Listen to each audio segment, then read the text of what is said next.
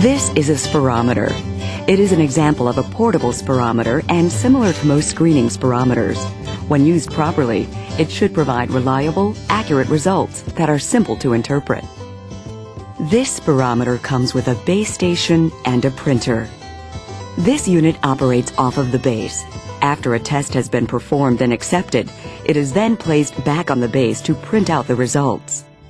The printer is designed to provide hard copies of both numerical data and graphs that become permanent records in the patient's files. Prior to performing a test, you will snap a disposable mouthpiece onto the apparatus. The keypad is used to enter the patient's information and set the spirometer to begin testing. An easy-to-read LCD screen displays instructions and numeric results. The following is a step-by-step guide to performing a spirometry test. Okay, Angela, when you exhale, breathe out as hard and as fast as you possibly can. You're going to exhale for 6 seconds. You won't feel the air leaving your lungs, so it may feel like you don't have any air left to breathe, but keep going until I tell you to stop. That's very important. Do not stop until I tell you to stop, okay? Okay. Okay. Step 1. Remove the spirometer from the base. Step 2. Turn on the spirometer. The spirometer power switch is in the back. Slide a mouthpiece onto the device until you hear a click.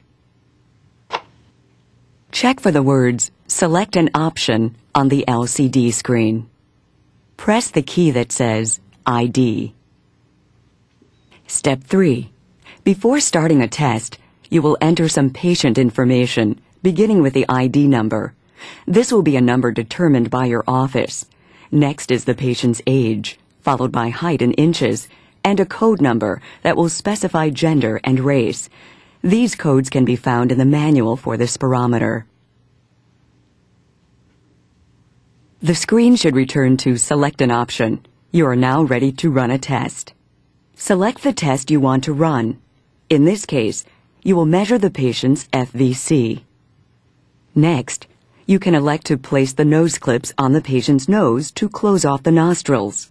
This is to ensure that all air is being exhaled into the mouthpiece. Tell the patient to take in the deepest breath possible. The patient has to inhale completely before the mouthpiece goes into the mouth. Tell the patient to tightly seal his or her lips around the mouthpiece and to keep the air from escaping. The most important part of performing a spirometry test is to coach the patient to give what is referred to as their best effort. When the screen reads "blow, blow, blow," direct the patient to begin blowing into the mouthpiece.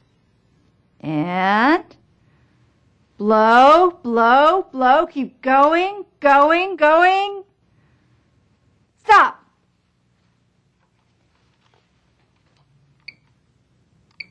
If you believe a patient gave a best effort, you will press "Yes," storing the reading in the unit's memory. Okay, ready to do it one more time?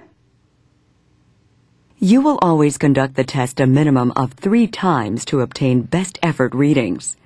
The American Thoracic Society has identified factors that could cause inaccurate results. So when a patient blows into the mouthpiece, here's what you should watch for. Hesitation. If the patient begins to exhale and then hesitates in the slightest way, the test is no good. Coughing interrupts the exhalation process as well. Stopping too soon. If the patient exhales for only 1 or 2 seconds, the results are not acceptable. Next is what is called a Valsalva maneuver, when the patient closes the glottis during exhalation. When this happens, you'll hear a grunt. Should you notice any of these conditions during testing, press the No button to negate the test. Finally, any air leaking from the mouth will also nullify the test. Often this is easy to identify because you'll hear a sound from the escaping air. Other times, it will be more subtle. If it looks as if the patient has given a best effort, but the results are variable on multiple tests, It may be due to an air leak around the mouth.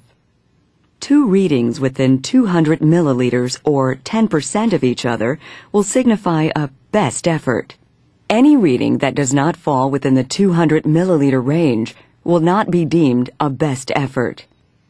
This is a reading that is an example of a best effort. You should familiarize yourself with reading results. The more you know, the higher the quality the testing results will be. The following are sample readings of spirometry results. Determine if the results are accurate or inaccurate.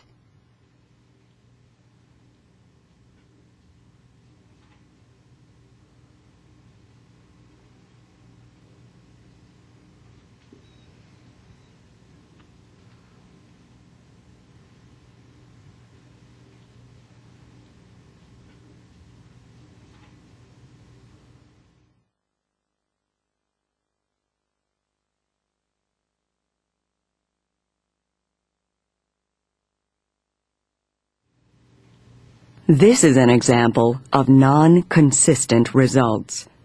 There is too much variation between the tests.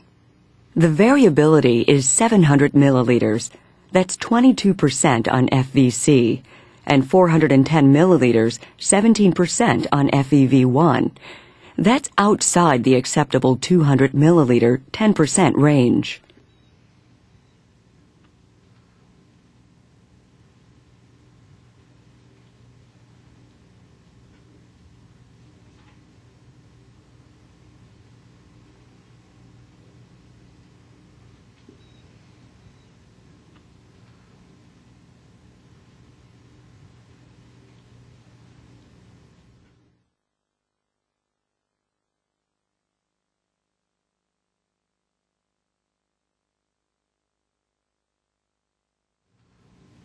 The exhalation ended after about 1 second. It needs to last a constant 5 or 6 seconds for accurate FEV1 and FVC results.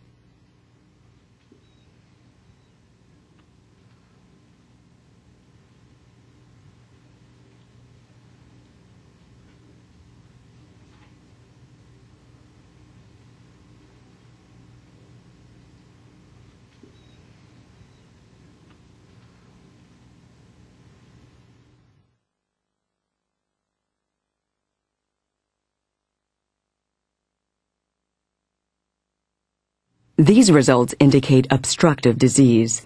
There's no evidence of hesitation, coughing, or stopping. This patient has COPD.